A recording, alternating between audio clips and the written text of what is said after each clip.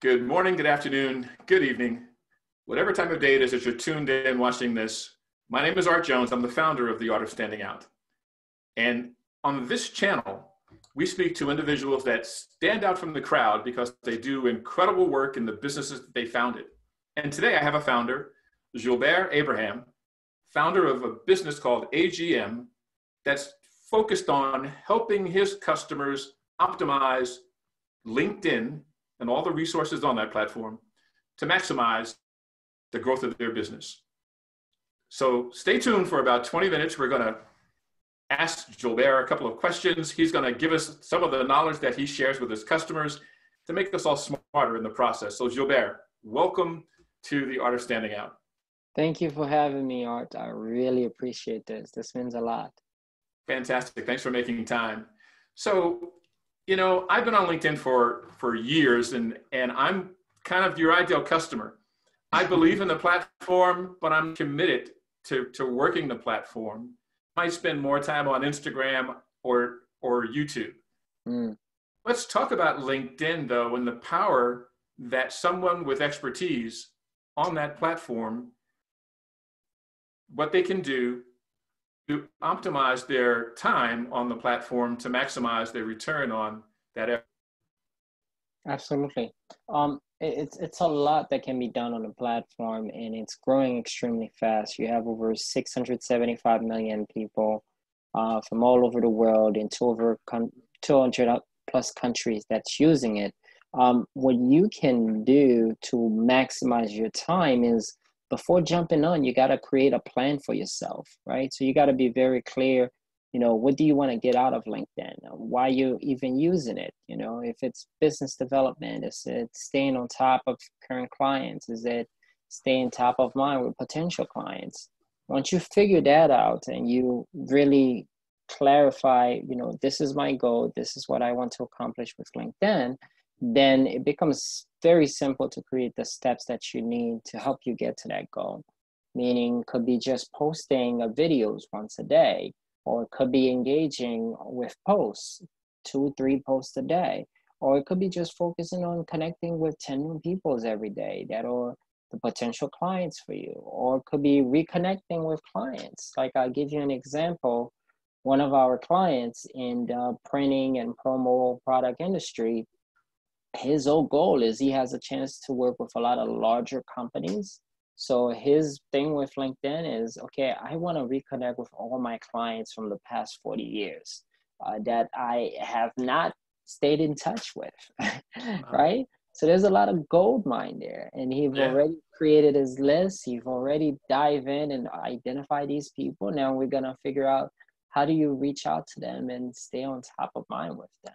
I think that's brilliant. I mean, it makes me think of an old sales executive that I was on his team, and he always would say, Art, failing to plan is planning to fail. 300%. And I think that that's true. Kind of what you just said is that if you come to the LinkedIn platform and you have a plan, then you, with your expertise on the platform, can show me how to execute the plan within the confines of that platform. Absolutely. Because it is the business platform. YouTube is a great platform. Instagram is a great platform. There are people there. Facebook groups, there's people there. But LinkedIn has grown. It was born to be the business networking platform. It's kind of straight around a little bit, but it's center lane.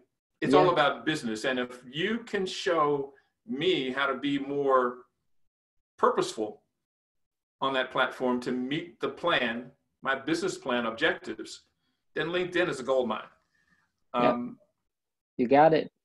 One of the things that I think is, there's two things that I really want to dive into that I know you have great experience with: Sales Navigator, and advertising on LinkedIn.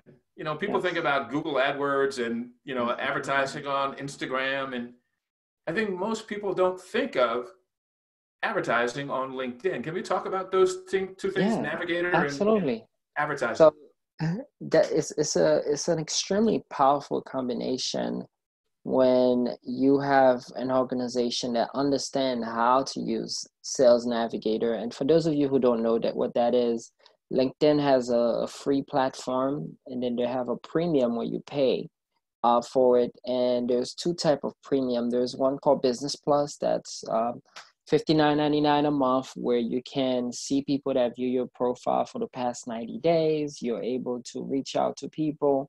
Then there is Sales Navigator, which is the ultimate premium on LinkedIn that give you some amazing targeting capabilities.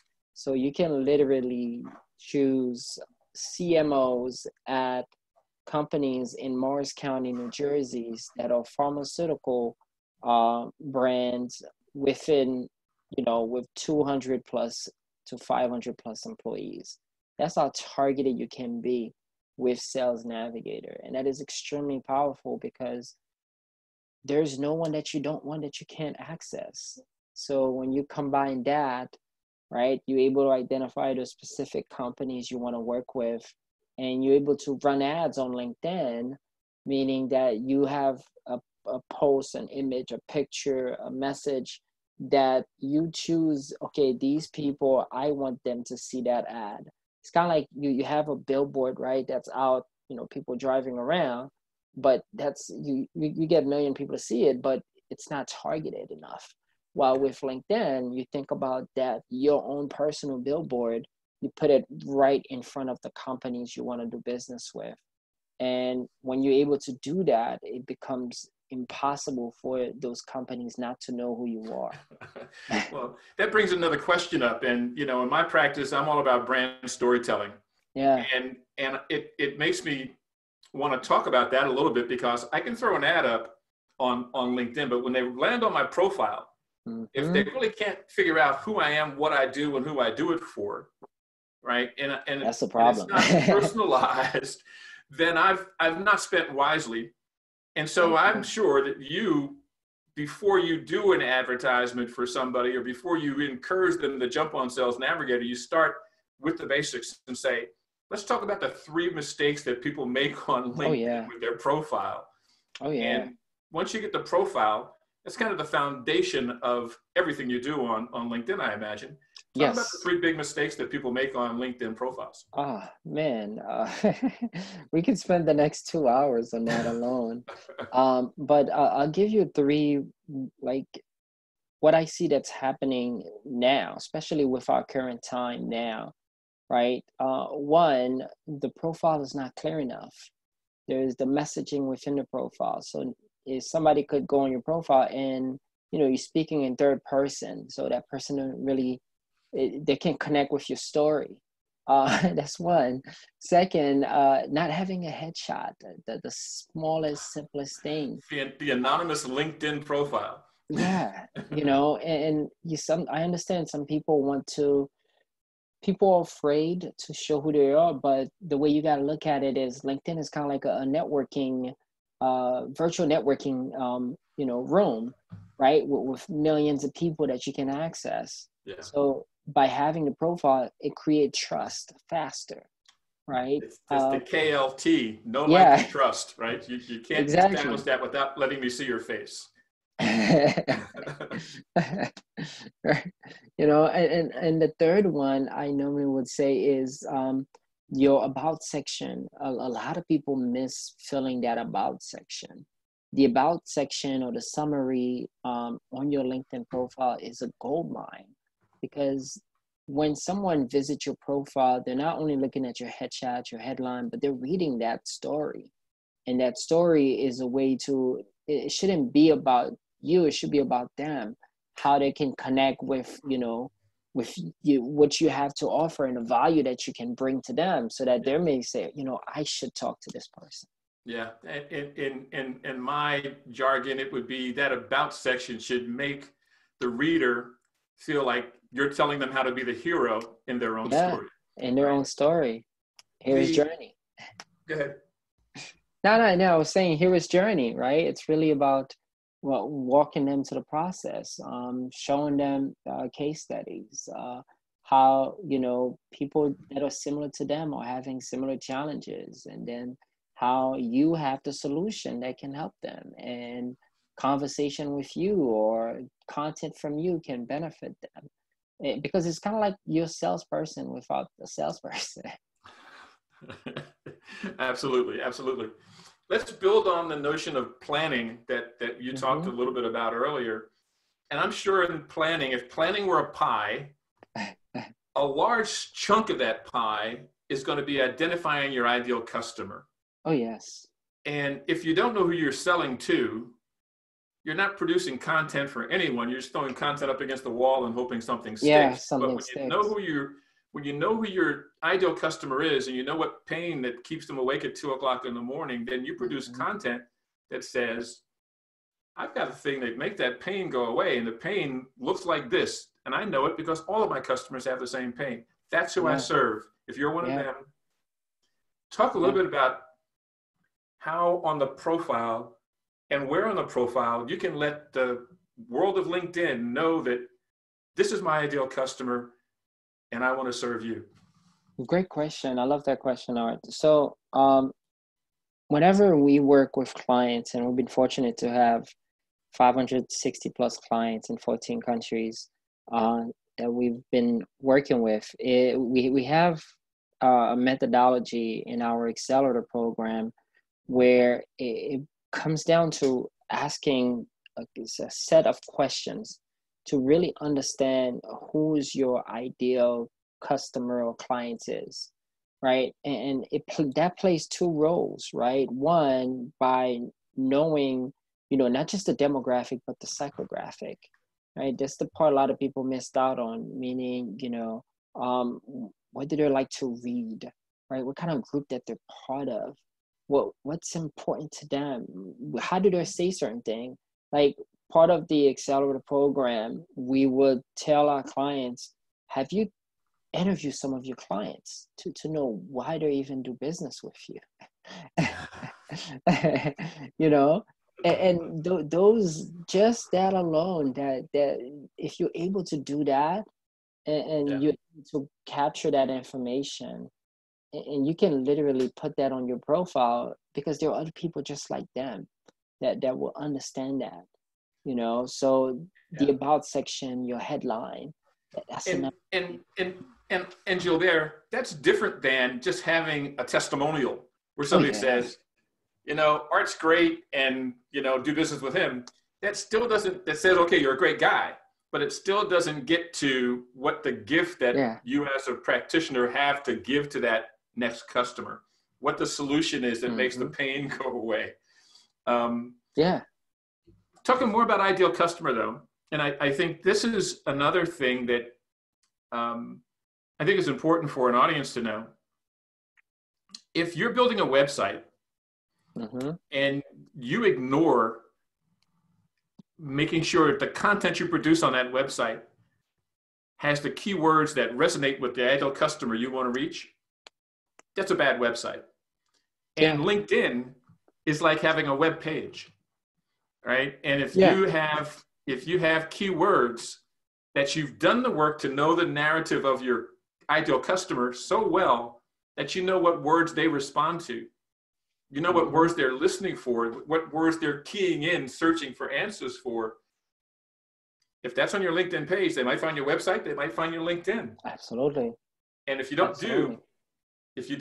do your website and you don't do LinkedIn, you're missing a huge opportunity. Talk a little bit about how you coach your clients to first define their ideal customer and then to build a cache of keywords that will attract them.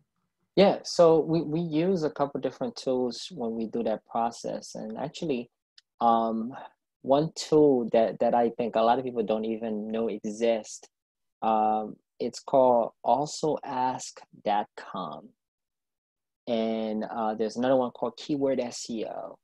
And the Keyword SEO is a plugin that you could put on Google Chrome and so forth, that helps you identify tons of different keywords. The Also Ask allow you to literally, you put a word in the bar search and it will automatically search all over the internet to find content around that specific word that people are typing, right? So that's huge. So if you're able to combine the keywords plus knowing what type of content and questions that people are asking, then That's gold. voila. That's Yeah. golden. Yeah. Yeah. It's a golden opportunity. Because when I'm And typing, I'm looking for an answer. And if you can yeah. tell what I'm typing and you put that on your page, I find you. Oh What yeah. more could you ask for? You know, it's amazing. And that's only scratching the surface, because you think about it.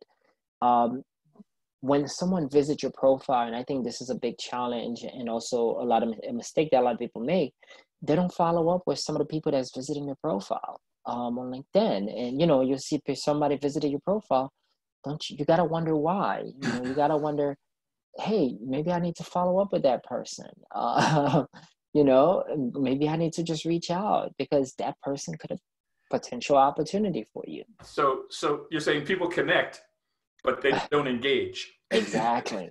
And if you Yes. don't engage, you can't nurture. If you can't nurture, you can't convert. Yes. I And agree so you're 100%. just missing opportunity. You're leaving money on the table, or let me say it differently. You're leaving relationships on the table, Mm-hmm. and you're leaving the growth of the growth and nurturing of your network on the table. And the old adage, your network is your net worth, can apply more to a platform like LinkedIn, which is your network, or Yeah, part of it anyway.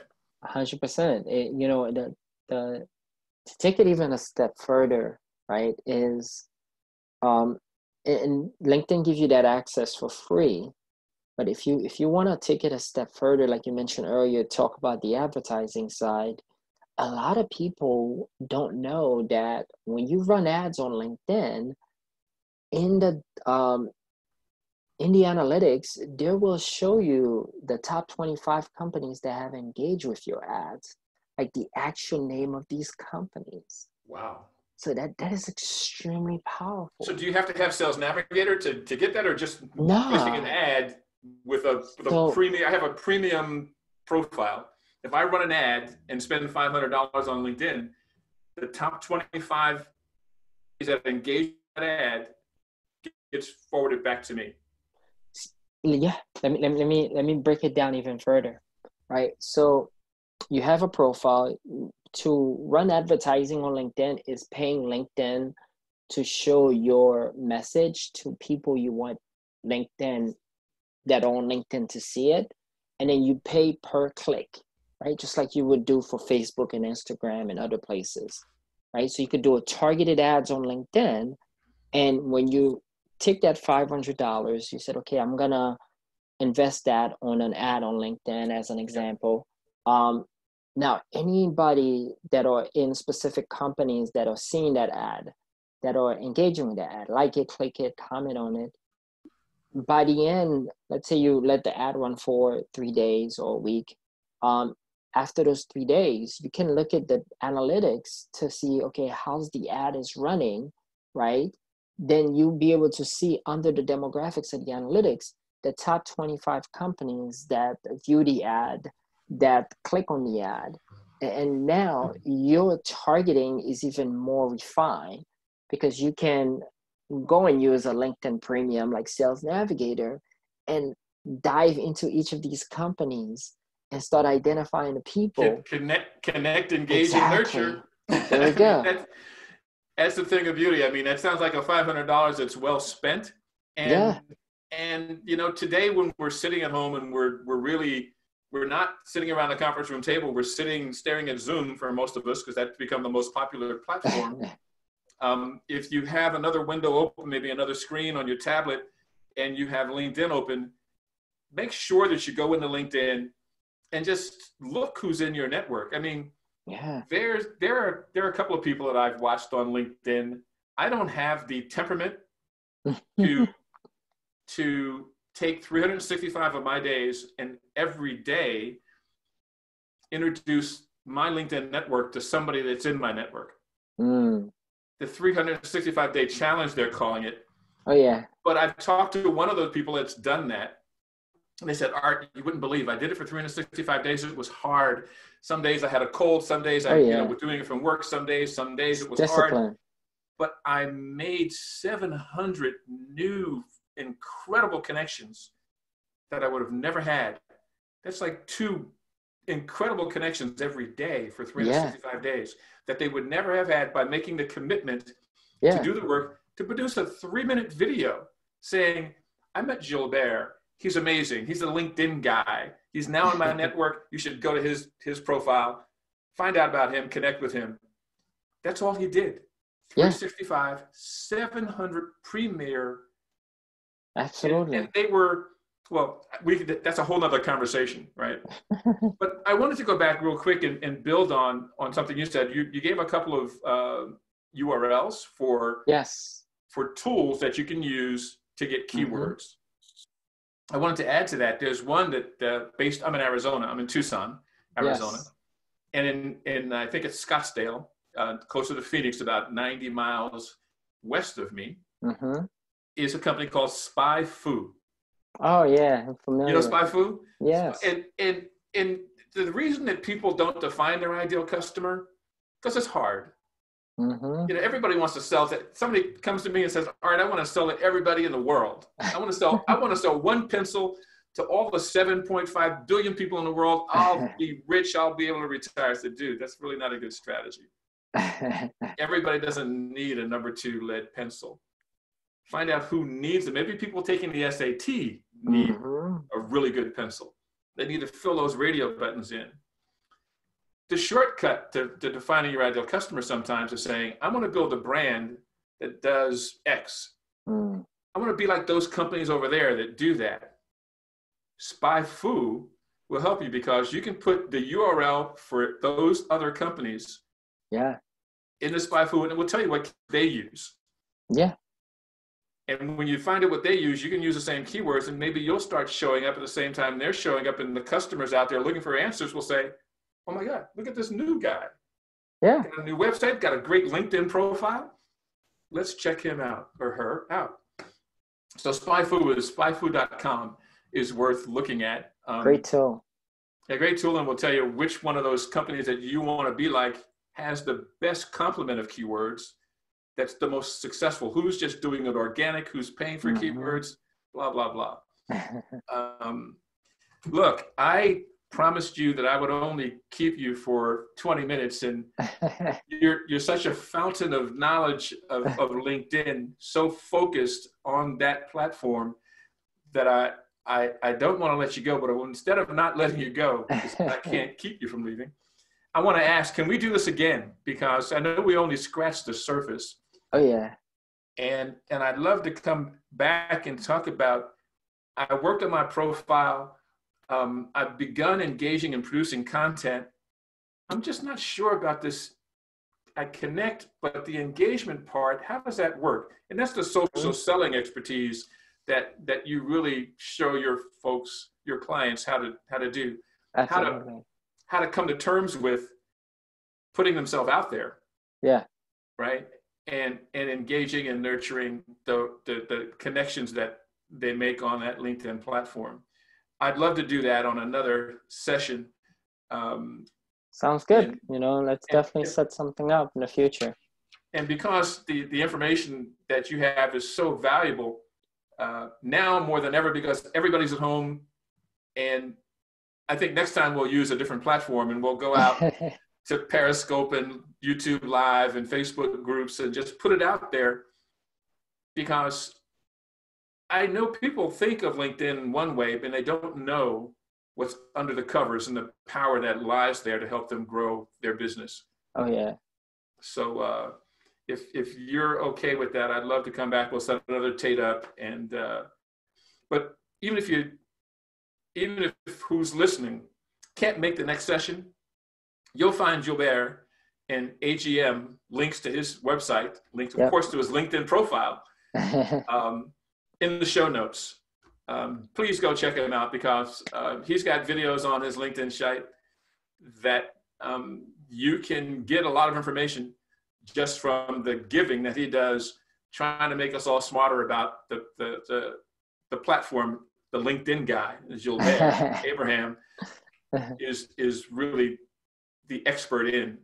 So listen, everybody, thanks for tuning in. Thank you, Julbert. Thank you for your time. Appreciate this. Absolutely. Thanks, everybody, for tuning in here today. Tune in again. This is Art Jones at The Art of Standing Out, where we talk to standout individuals who have great content to share with you to help you grow your business. So until next time, peace. Later.